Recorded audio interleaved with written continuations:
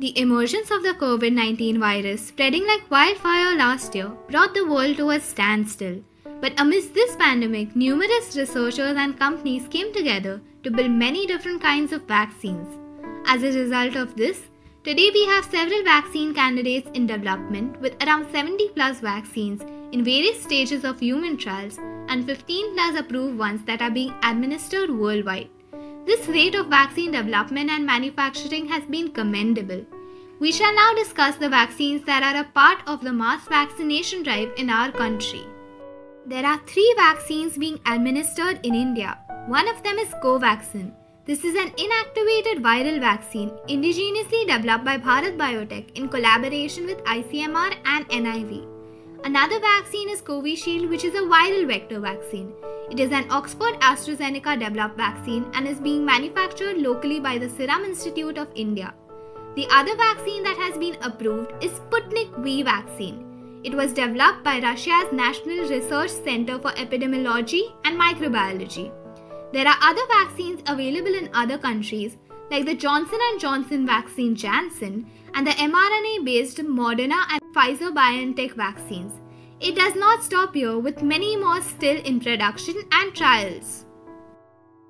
Now that you know that there is more than one vaccine, you want to take only the best vaccine.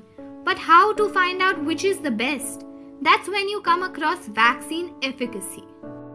There are vaccines with high efficacy rates and there are those with low efficacy rates. So is the vaccine at the top the best, or can we take any of the approved vaccines?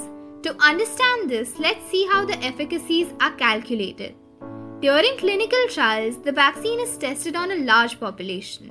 The candidates registered in these trials are divided into 2 groups, where half are administered the vaccine, whereas the other half receive a placebo. Scientists monitor them to see whether or not they catch the infection over the next several months. Let's say, for example, 5,000 participants are registered for the trials. Out of the total registrations, an arbitrary number of participants got COVID-19. Let's say 200.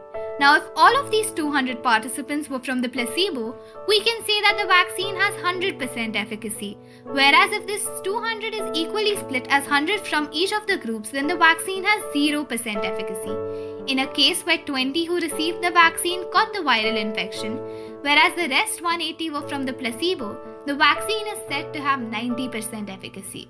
So this does not mean that among 100 who received Covishield, 33 will get the disease.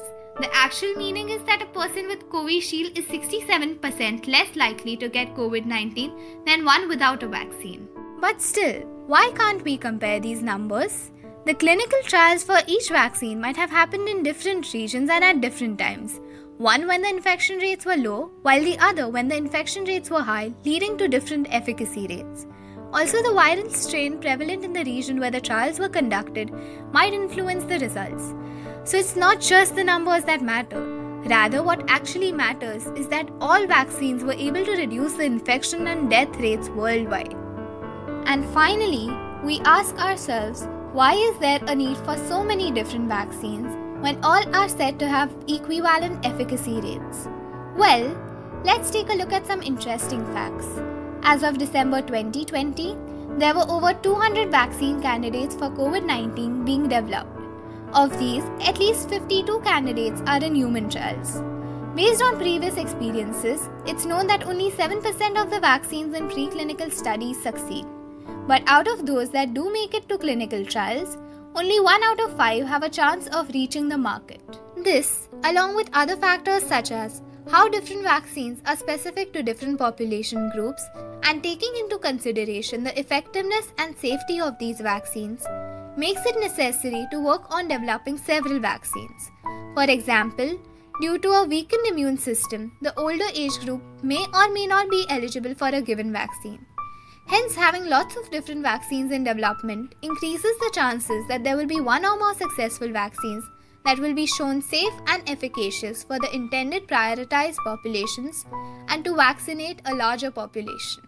The take-home message here is that despite the different efficacies, all vaccines safeguard our body against the virus and will be effective in bringing the pandemic to a standstill. They are all different paths leading to the same destination.